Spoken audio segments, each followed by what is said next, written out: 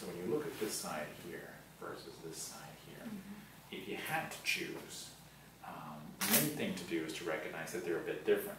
See how the angle, to a certain degree, is a bit different. This one may be a bit more like this, and this one's more like this. If you had to choose which side would require a little bit more filler, which one would you say that is? Your left or your right? If you had to choose. More filler? Yes, to get you to where...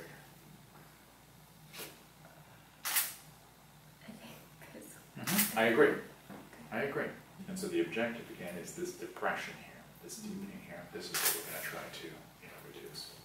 All right, so we alcohol this on. So at this point, we do a few little droplets of local anesthetic. This, when we then use our microcannula technique. We have not injected filler with needles for many years now. We inject only with blunt tip microcannulas, which is more comfortable. It's less bruising. We think the cosmetic result is better, and also we think it's safer for the patient. And we have a lot of information about that on our site. So do you need to close my eyes? Or? You can keep your eyes open, but if you feel like you need to close them, you can close them. Okay, and sort of look level to the ground like that. And put a few little droplets. Perfect.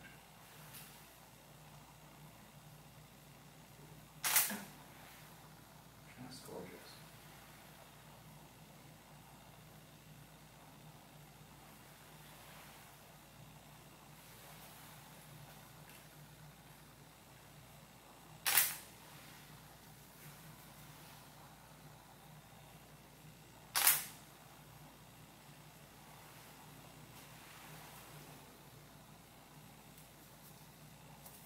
Fantastic. So we'll have you hold that there with your left hand. Just bring your hands in, put your hands flat against your face, just perfect. A few more droplets of local in.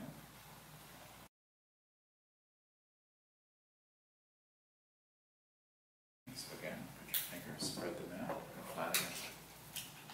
I'll bring this finger a little bit more central.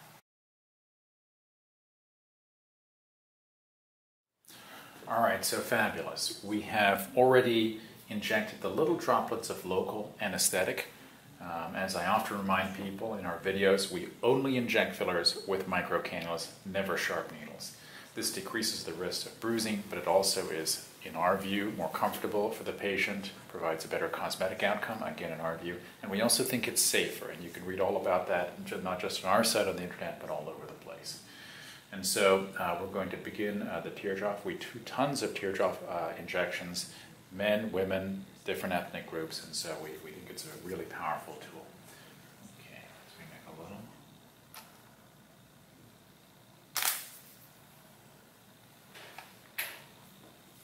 So here's our blunt tip cannula. We've made our little, you could call it a pilot hole.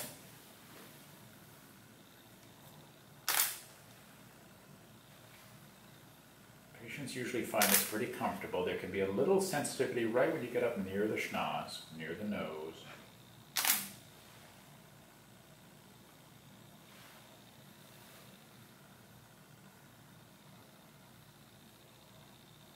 Beautiful.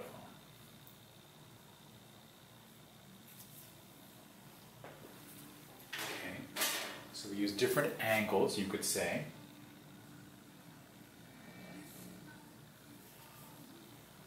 In order to ideally approach the different sort of volume deficit areas.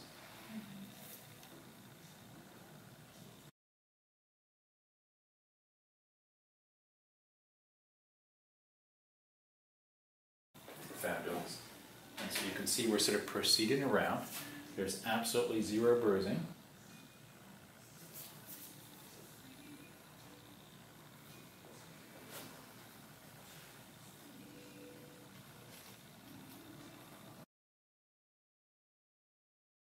Just fabulous. So you can see we're using this microcannula now to deliver. This is the ideal filler in our view for this area. It's called Restylane L. Okay, so we've filled in the whole sort of medial tear trough, and our priority is always the same. We want a very safe procedure. We want one that causes as little bruising or discomfort as possible. So you can see the patient really was very comfortable. And then we're very interested in, very importantly, we're very interested in a totally natural appearance. We don't want the patient to look as though, oh geez, you know, you've had fillers under your eyes. We don't want that. So at this point, we can have the patient take a little look in the mirror. And if you bring your, there you go. So you can see, if you look under this area here versus this area here, remember we started on this side, on your left side, because we thought there was, maybe it was subtly worse on the left-hand side. So we don't put ourselves at an artificial advantage by tackling the easier side first. We always want to go after the more challenging side. Okay? And so you see these little red dots, they'll disappear in no time flat. And then the whiteness that comes from the local anesthetic, the little bit of adrenaline in the local anesthetic, that'll drift away over the next 2 hours or so. All right?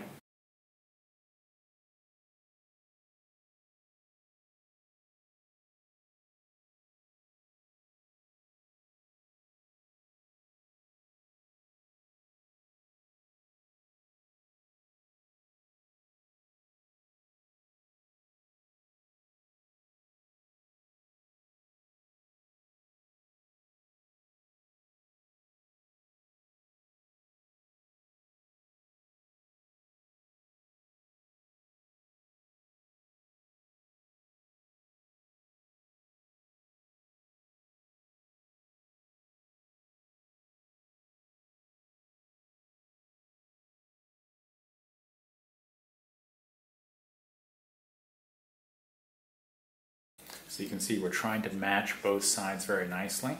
No human being is perfectly symmetric, but we pay attention to subtle asymmetries and we try to compensate for them as best as we can.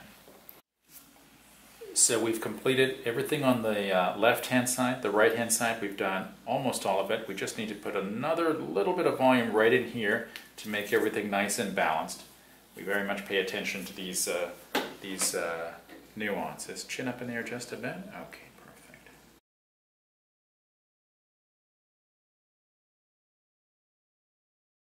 So you can see we're just building up this little area here, and you can see we've completed essentially the entire procedure now.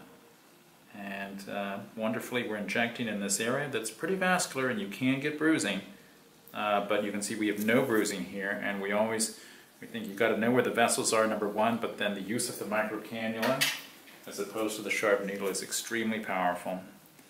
And as you can see, it makes the procedure relatively pain-free. Can feel a little bit of a stick here and there, but it's truly not that bad. And then no bruising, and patients always love that. Okay, so that's the whole result. We can take a look at. So this is the look, and you can see we've tried to bring these very much into symmetry.